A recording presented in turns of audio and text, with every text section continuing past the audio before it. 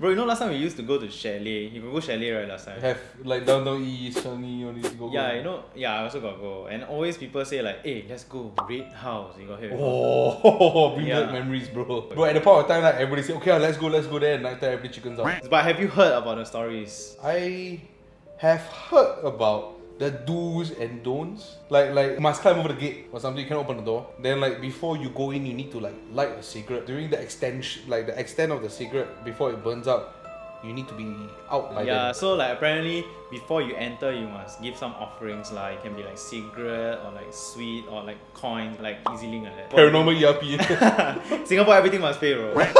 Apparently their stories are like when you enter Red House, then the two stone lions will like look at you. Like the stone lions outside, they will follow you as you walk. So now Red House has been demolished, and now that site has been built into a preschool. Singaporeans are generally very superstitious, so yeah. Pantang lah. So I think before demolishing and before rebuilding the place, I'm pretty sure they did like rituals or whatever just to cleanse or something like that lah. Yeah. So, but actually, I heard that when they were doing the renovations, right, like there were rumors saying that like some of the workers like fall sick and all that, you know. How you know? You go to the preschool, right? No wonder. No wonder like that lah. Hey, what? Yeah.